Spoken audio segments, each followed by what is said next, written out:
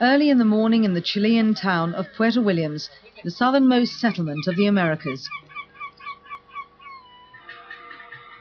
For Juan Rodriguez, it's just another day in his life as a fisherman.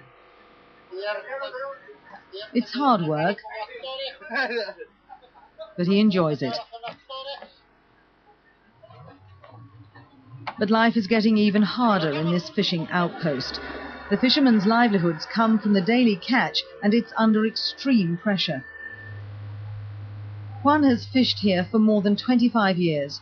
He's convinced it's changes in the climate which are spoiling the normally fertile waters of the Beagle Canal. Every year, a huge hole in the ozone layer opens up over Antarctica. This year, it's expanded to record levels, and most scientists are blaming global warming. Juan thinks high solar radiation is hitting his king crab haul. Normally, a net like this would be heaving with them.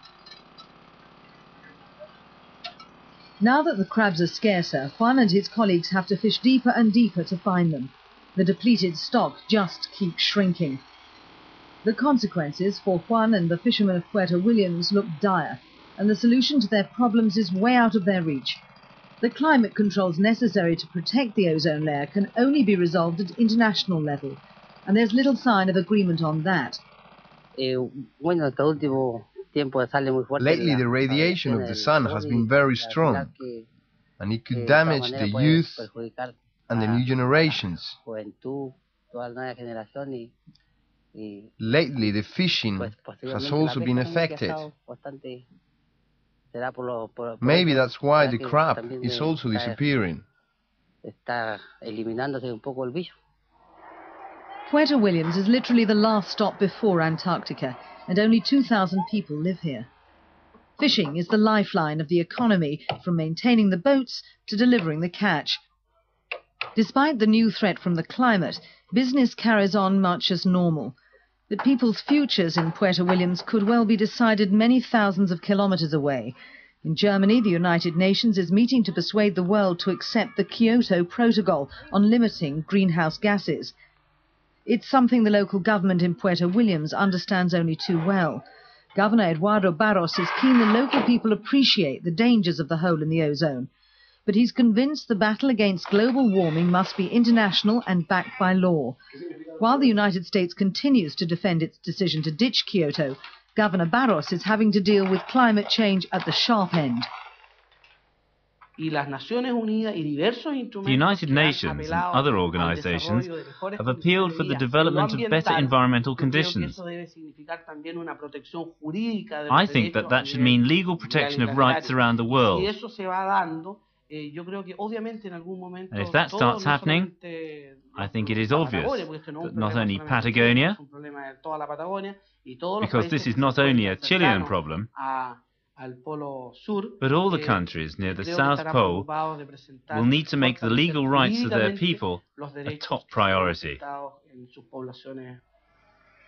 The midday sun in Puerto Williams can burn you in only 5 minutes, and people are warned to stay indoors as much as possible. The streets are empty, and if people do go out, they have to protect their skin. These children have to wear protective clothing and sunglasses. But they can't use sun cream. It's not available. Not a single shop in Puerto Williams sells it. It all adds up to a big health risk for the town's residents. It's enforced a highly unwelcome change in lifestyle. The local school has taken steps to help raise awareness about the dangers the ozone hole poses to its young people. They've even put it to music.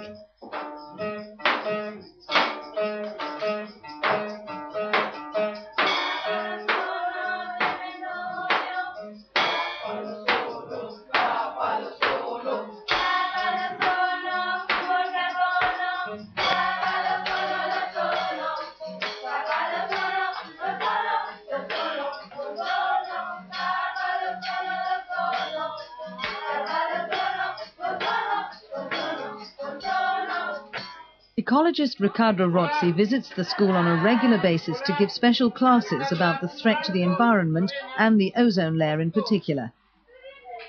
He runs the Amora Botanical Park on Navarino Island. where he promotes the conservation of biological resources, a job he says is becoming more and more difficult because of the effects of climate change. He's keen that the children understand that the ozone problem is part of a larger danger to entire ecosystems. The ozone is a growing problem, and they will face higher radiation levels than we.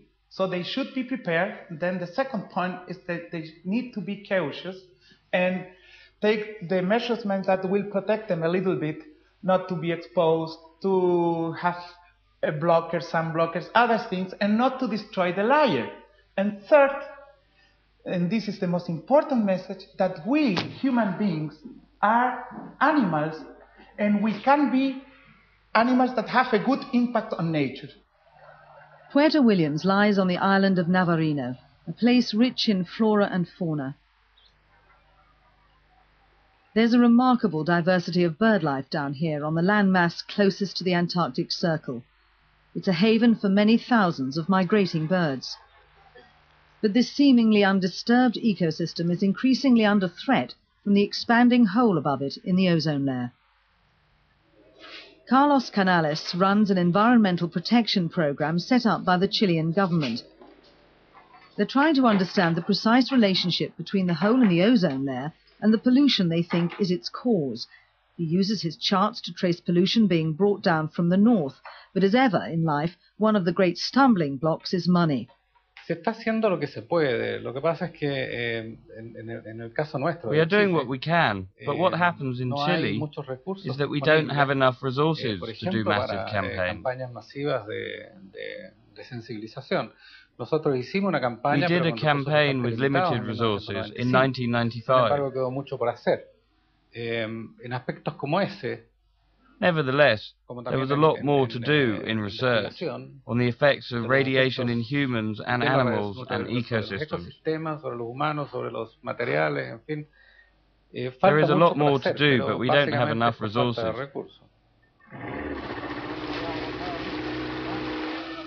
For Juan Rodriguez, life as a fisherman here at the end of the earth was hard enough before climate change started to hit his livelihood. His fate and that of his colleagues is being decided far away at the United Nations Climate Conference in Germany.